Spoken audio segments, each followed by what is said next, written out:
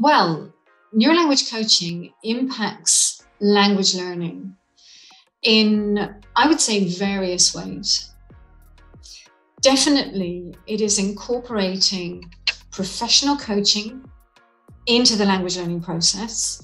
So if we look at that and we unpack that a little bit, that means that we're bringing in the structure from professional coaching, which is the goal setting, the action setting, the motivation, the commitment, the ethics, the guidelines, the standards, the goal reviews. Plus, we're bringing in from the coaching the way that we communicate. So incorporating the coaching competences, active listening, powerful questions, coaching presence, spontaneity. It's that dancing in the moment, and it's having that flexibility, that spontaneity, together with that personalized framework and roadmap for the learner.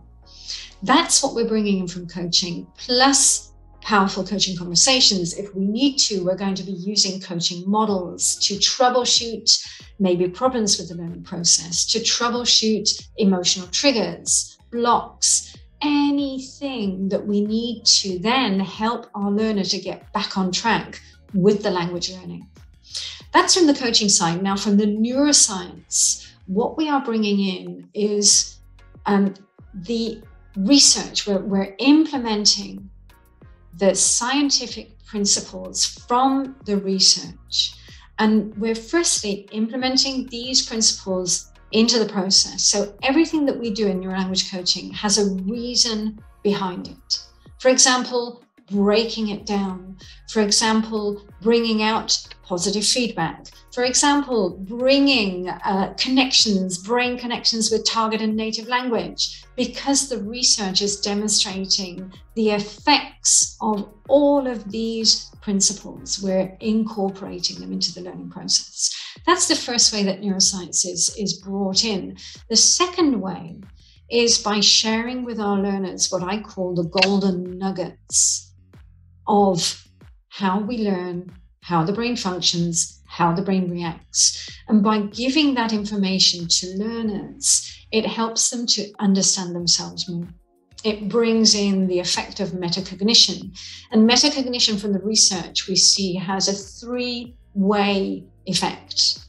It can increase cognitive skills, it can increase self-awareness and observation of self, and also it increases the capacity to understand for oneself how to learn, learning how to learn. That's the three-way impact of metacognition.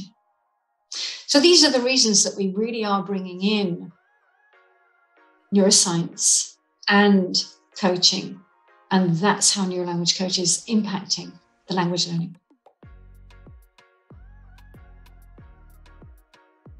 We need to talk about the brain because, as I've just mentioned, the impact of metacognition is phenomenal on learners.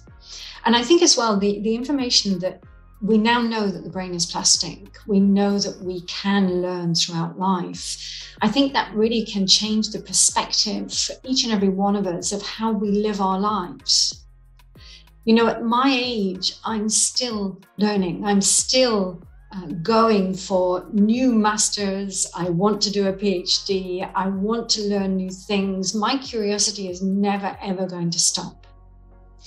And if we can bring this information to learners, it can totally change their perspective of life. So not only of the language learning process, but also about themselves. And the journey into the brain for each and every one of us, I think it's one of the most mysterious and intriguing journeys that we can all have to really get to know ourselves, to really know exactly what we want, and to know who we are and our capacity and how we can go beyond ourselves. That's going to also be another impact that we are bringing when we're talking about the brain.